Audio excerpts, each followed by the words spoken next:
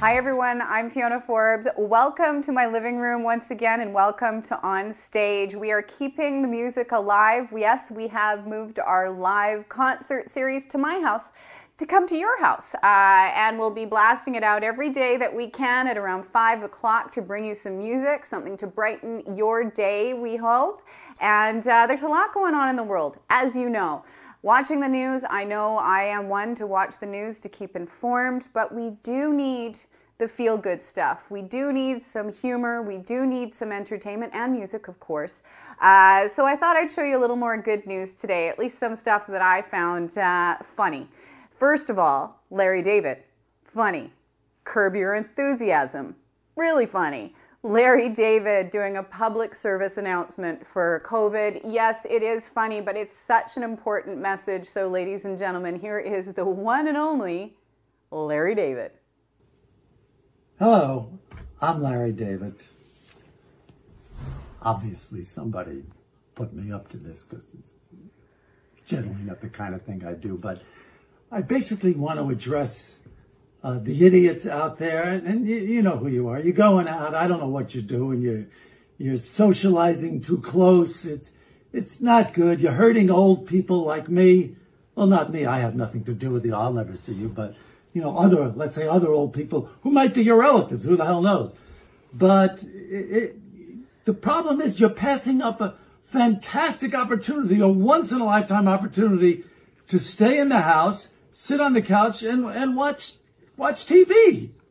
I mean, I don't know how you're passing that up. Well, maybe because you're not that bright. Yes, he's speaking to the crowds that were on Kitts Beach a couple weeks ago as well. Although that message, of course, was made for Californians to stay home to protect seniors, as Larry is. I know it's awkward to call somebody a senior, but very important for all of us as well. And it is really true. If somebody told us when we were teenagers, guys, there's going to be an opportunity later in life, and yes, everything's going to suck around you, but you're going to be able to continue your teenage life sitting on the couch, eating a whole bunch of junk food, and doing whatever you want, well, at least inside, we would have said, yeah, but we have to look at it that way and spin the positive on it, as we do have to stay home. Here in Canada, our numbers, well, they weren't as good as I expected today, and it just is so much more important for us to stay inside, respect social distancing. If you do have to go out, make sure it's only for something you really need. And the more we do that, guess what? The less time we'll have to do this, and that is our goal. And I thought I'd bring you another public service announcement. It's all the way from Edinburgh.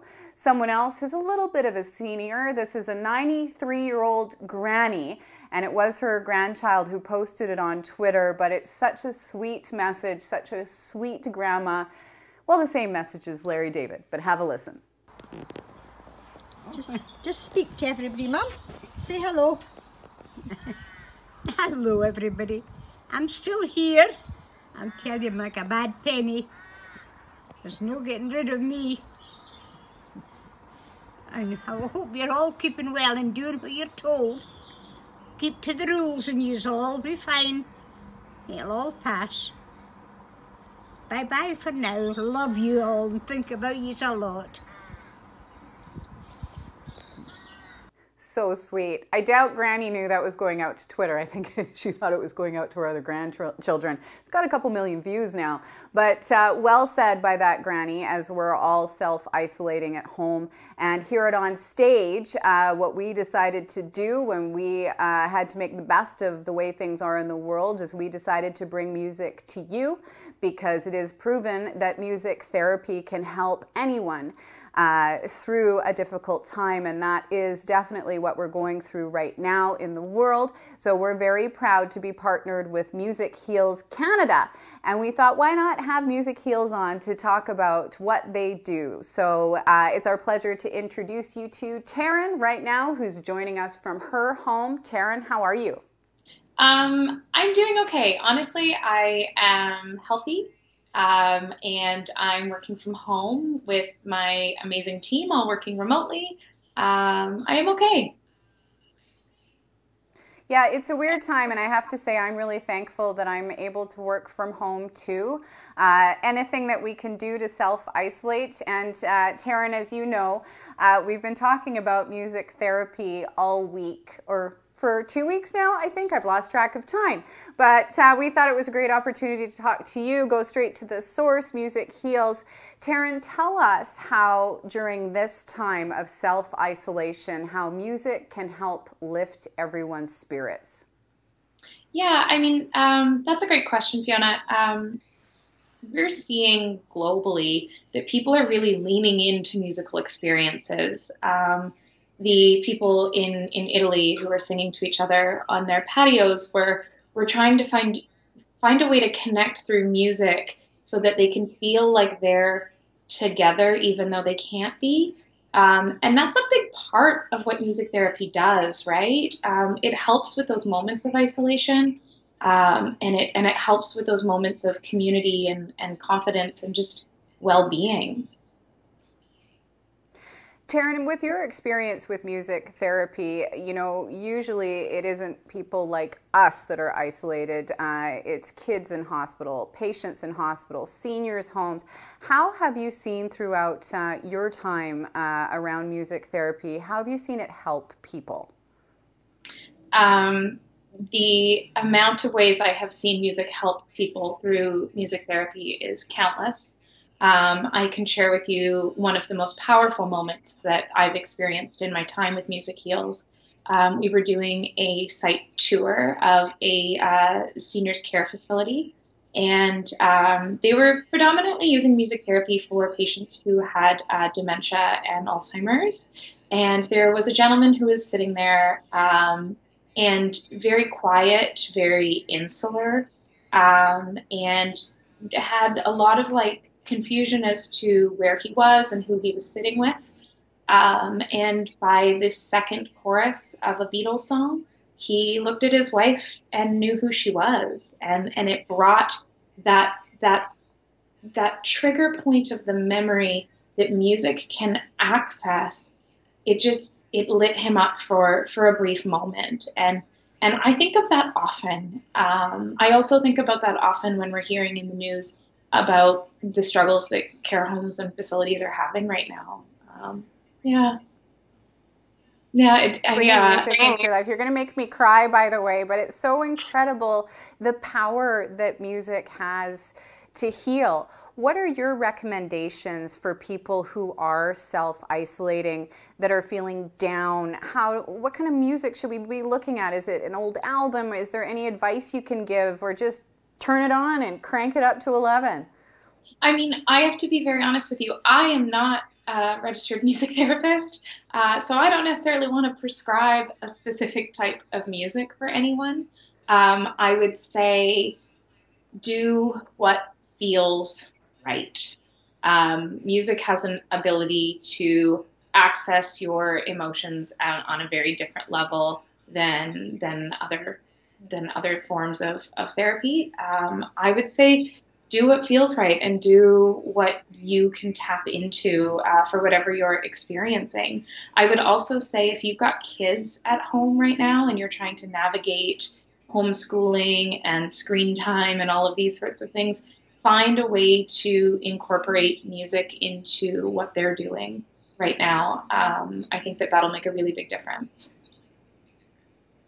Well, we know it's made a really big difference being connected with you, Taryn, and Music Heals and music therapy itself. I've learned so much in the last couple of weeks. So thank you for all the incredible work that you do at Music Heals. Yeah, and thank you guys for reaching out to us and thinking of us as we try and navigate this world of programs being paused and canceled and doing things remotely. And then we have other incredible stories like, BC Children's Hospital has just deemed music therapy an essential service, which is pretty powerful. It shows what a difference it's making in the lives of those children. And in our moment of need at Music Heals, it felt really reassuring to have somebody like you guys come to us and say, how can we spread the message? So thank you. Well, thanks to your team as well, Taryn. Taryn's been chatting with us from her home in downtown Vancouver. Now, we know a lot of you don't have a lot of money to give right now, but if you do, you can donate to Music Heals, because to keep things like this going, of course, they need help from people out there wherever they can get it. There is a donate button right on the Music Heals website. We've got the website on the screen for you right now. So if you do have something to give, please do. And if you don't, go to the website anyway. Taryn was giving a few bits of advice there, but there is a ton of information about how music therapy can help us all right on the Music Heals website. So thanks to Taryn and everyone. And every year, Music Heals has a fantastic gala to raise money and awareness for music therapy. It's called Strike a Chord, and it happened a few months back at the Commodore, and we're lucky enough today to talk to someone who was performing at that gala. Here is my friend Warren Dean Flandez. Warren, how are you? Fiona, thank you so much for having me. I'm doing well. Thank you so much. How are you? Now I'm good, thank you. And I'm in my living room, you're in yours. How are you and your family doing self-isolating? You know, we're doing good. I think that this is a time for us to, we travel a lot, we're very busy, and we have a lot on the go. And just to be able to have dinner together, to sit down together, to my wife and my son Noble are just in the back there, in the backyard. Wife's working and remotely, and just to be able to, be together and cherish the kind of little small things that you take for granted every day.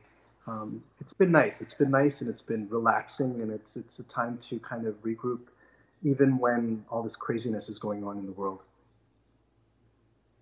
Yes, and I'm thankful for the little things, including my little dog, who Warren knows, who was barking a little bit there. But it is true, Warren. It's obviously we don't want this situation in the world, but making the best of it is what we all have to do right now at home. And of course, you're a musician. Tell me about how music is helping you with this difficult time we're in right now. It's interesting because music has always been a source of therapy for me ever since I was young. It's a source of how I express all my feelings, whether it be, happy or sad or, angry, whatever I may be feeling. So I've been taking this time to really kind of just reflect on what I've done to this point, but also just starting some new material and taking this opportunity to write and collaborate, over the internet, which is really amazing, and just with people all over the world.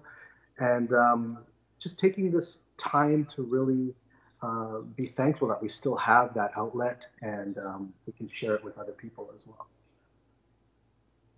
And we've been talking about music therapy here over the past couple of weeks, and how it usually is used for patients in hospitals or seniors' homes, people who are isolated that way. But now that we're all in that position where we need to take some time, Warren, what are your thoughts on how music can lift us all up during this time? Music is a form of, it's a one language that everyone can understand across the globe.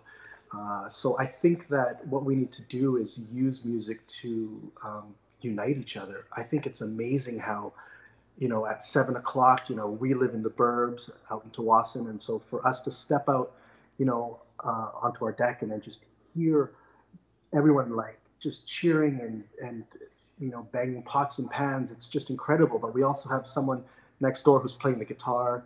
A few people down the street are singing. Someone's playing the bagpipes. It is incredible how, people can just come together at a time like this and use music to just uplift and support people. Yeah, it is true. The 7 o'clock cheer is such a moving moment. Just because you said that, the other day, one of my neighbor's kids was playing the violin. And I don't know about the bagpipe thing, whether we're hearing the same one, because those things are loud, but I have one in my neighborhood too. And it's not usually the kind of thing you'd hear together, pots and pans and bagpipes and violins, but somehow it's just the most beautiful noise, isn't it? Absolutely, absolutely. And what else do you have planned for your self-isolation time outside of music, Warren? Obviously, spending time with your family is one of them, but anything else keeping you busy? It's been interesting because I am not a handyman by any means. My father is, and so it's been interesting that I've really found that I enjoy doing stuff around the house. We installed like a closet organizer and some shelves, and we were doing some gardening, and I planted a tree with my wife, and these are things that I didn't even know how to use a lawnmower when we first moved out here from Yaletown. So my neighbors were just looking at me like I was crazy. But just to do things like that you sometimes take for granted. They're just chores in life. I'm finding some solace and some peace in just kind of being able to do that around the house. Absolutely. Now, Warren, as I mentioned, you were one of the performers at the Strike a Chord Gala that is put on by Music Heals every year to raise money and awareness for music therapy. And we're going to have a look at your performance. But before we roll it, tell us what we're about to see, because it's not just you on the stage. Yes. This was probably one of probably the highlight of my year performance-wise. I was given the incredible honor and opportunity to open the Strike a Chord Gala for Music Heals at the Commodore. And Rob and everyone at Music Heals, they wanted something, just kind of big that brought everything and everyone together. So it is myself as well as an amazing, amazing band, and that I'm so fortunate to have played with, as well as I think we have 10 dancers and like a 40-piece choir with us, or 30-piece choir called the Top Line Vocal Collective. Shout out to them. And it's just a medley of feel-good music, inspirational music, and some throwbacks that you might recognize. Well, thank you, Warren, and thank you so much for joining us today. That was Warren Dean Flandez joining us from his living room in Tsawwassen, and what we're about to show you is a performance that was shot a few months back for the Strike a Chord Gala. It was at the Commodore Ballroom, so yes, you're going to see a ton of people on the stage. You're going to see a great audience, and yes, we will get back to that life if we all stay home and self-isolate, and we're looking forward to being able to get together for events like that sometime soon. But ladies and gentlemen, here is some absolute feel-good music for you. Here is Warren Dean Flandez.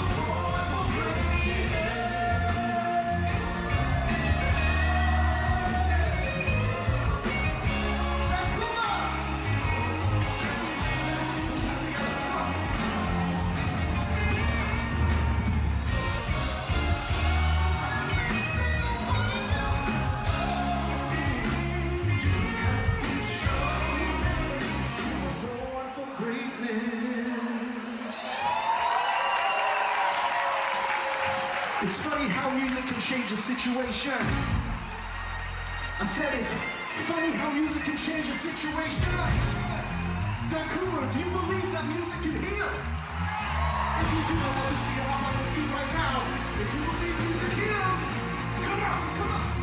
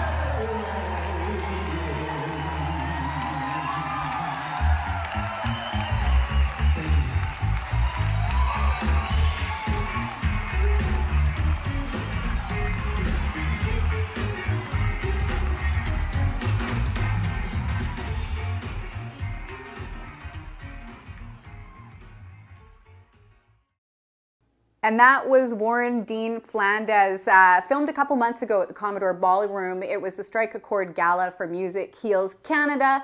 If you want to find out more about Warren and what he's up to with his music, you can just go check out his website. We want to thank Warren for joining us today via Skype and sending us that footage as well. And we all can't wait till we can go to places like the Commodore again. But what we have to do until then is self-isolate at home and take good care of your friends and family. It's always great to give somebody a call. An old friend of mine called us last night here, and I hadn't spoken to her on the phone. We keep in touch on social media, but just hearing her voice after a few months was such a great thing. So reach out to people. I know it cheered me up, and it cheers anyone up to hear somebody else's voice right now. And we are going to continue to bring you the music on stage. If you are an artist out there and you want to find out how to get on the show the way we're doing it now, it's super easy. You just go to our website and check out the artist submission page. All the info is there for you right now because we can connect with you anywhere in the world from our living room to yours. And it's Chewy's living room. Really, it's not mine at all. He owns the joint. We also wanted to give a big shout out and thank you to our generous sponsor, Chambers Plan Group Insurance. We wouldn't be able to do this without you, so thank you. And ladies and gentlemen, I hope you got a chance to enjoy the snow and the sunshine today because this is Vancouver in April. What the heck? Anyway, tune in tomorrow to find out who is on stage. And I just bored Chewy to sleep. You still there, little man?